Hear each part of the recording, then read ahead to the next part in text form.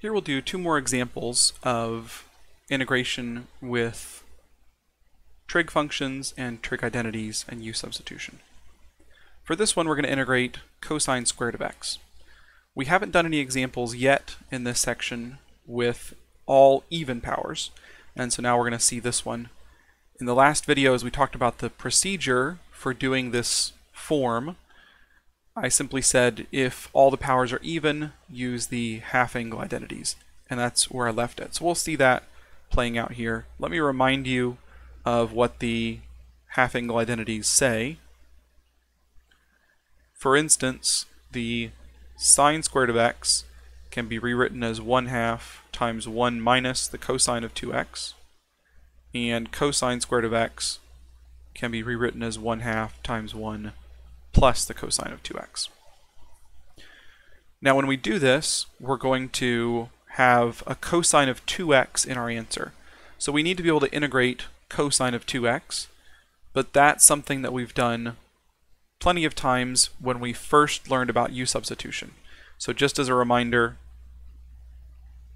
the integral of the cosine of 2x would be itself a short u substitution problem, but it's a relatively simple one where u equals 2x, and so when you do your u substitution, you'll have du equals 2 dx, and you'll need to move the 2 over and get 1/2 du. What that means is a 1/2 shows up in your answer. So the integral of the cosine function gives you sine of 2x, and then because of the u substitution, there's a 1/2 in the answer. So just a reminder, that's one that's relatively simple, and it should be familiar from when we did u substitution at the beginning of the semester, but if you've forgotten, there's just a quick reminder. If you need to work through the full u substitution to verify that, you can pause and make sure that that makes sense to you, that when you integrate the cosine of 2x, you get 1/2 sine of 2x plus c. But of course, you can also check by differentiating that and making sure you get cosine of 2x. So in this case, we have cosine squared. If we had, for instance, sine squared and cosine squared, we would use both half angle identities.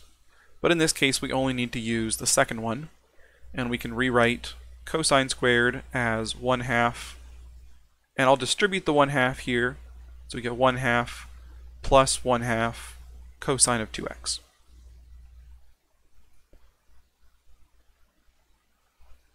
Now at this point, integrating is relatively straightforward. There is a quick u substitution here, but we've already seen the answer to that on the side here, so we don't actually need to do any extra work here. We integrate 1/2 and get 1/2 x.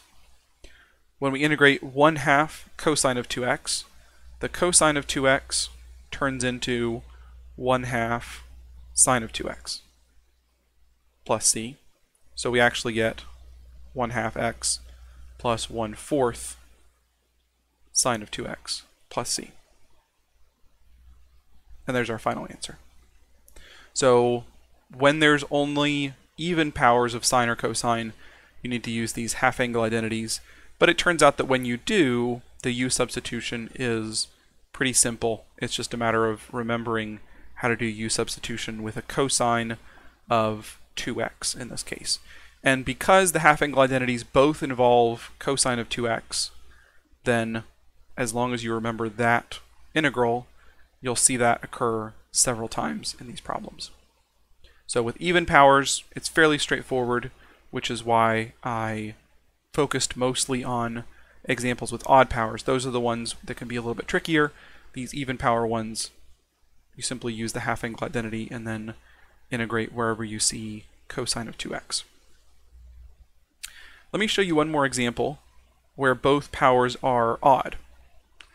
And if you remember, when we're looking at one of these examples, we're looking for an odd power to separate off as du. In this case, both of them are odd, so really we could choose either one. We could either split off sine of x and then rewrite everything else in terms of cosine, or we could split off a cosine and write everything else in terms of sine. Now you may want to pause here and see if you can figure out which one will be easier to work with. Is it going to be easier to split off sine or to split off cosine? And if you think it through, if you split off a sine of x, what you'll be left with is sine to the fourth that you'll need to rewrite in terms of cosine. In other words, you'll have to write that as sine squared times sine squared, and then each of those will be replaced with 1 minus cosine squared. So you'll have 1 minus cosine squared times 1 minus cosine squared, which is just a little bit tedious. On the other hand, if you split off a cosine, you'll have cosine squared times cosine, so only one replacement is necessary with the Pythagorean identity. So it's generally easier to work with the smaller power and to split off one of those to serve as du. But it would be totally correct to do it either way. You can choose either one. It just turns out it's easier with the smaller power. So we're going to separate off a cosine. We'll rewrite this as sine to the fifth of x times cosine squared of x times cosine of x, which means we're heading down a path to let du take care of the cosine, so we're going to let u equal sine of x, so that du will equal cosine of x, which means this part is okay. It's already written in terms of sine. It's this middle piece, the cosine squared, that needs to be rewritten in terms of sine. So that's what we replace with 1 minus sine squared.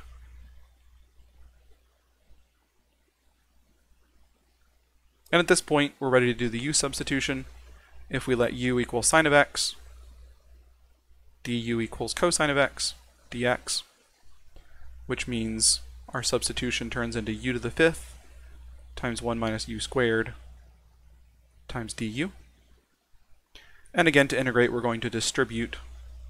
So we get u to the fifth minus u to the seventh du, which becomes 1/6 u to the sixth minus 1/8 u to the eighth plus c when we integrate. And then we simply replace u with sine of x again.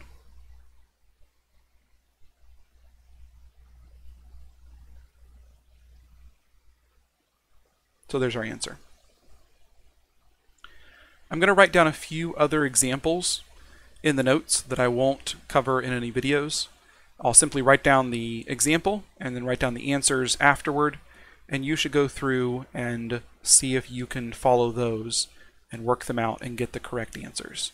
So look at the answers if you need to, but try to work them out yourself before you see the answer, and you'll use those as practice. And if you have any questions on those, feel free to ask and I will clarify.